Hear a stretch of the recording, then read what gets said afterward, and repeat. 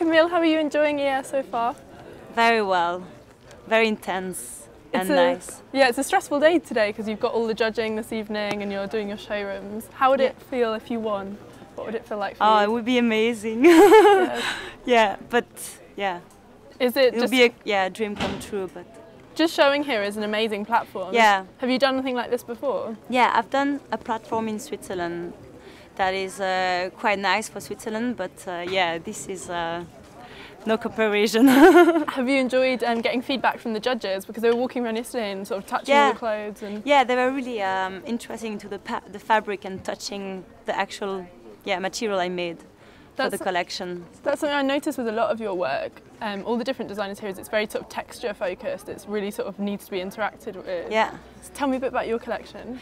Well, my collection is about my brothers and me, and my wish of being part of this gang of guys.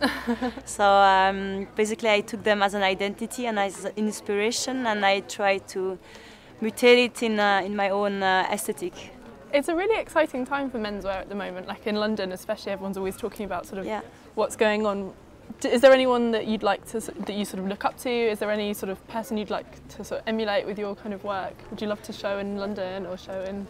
Yeah, of course. London is very exciting because there's a lot of young designers doing menswear that are doing really good, and they're having this platform also to develop their work. So I think it's really exciting. For myself, I would see myself like in the present future, like working by a designer more like Raf Simons or Lanvin, and I think that's my biggest wish so far.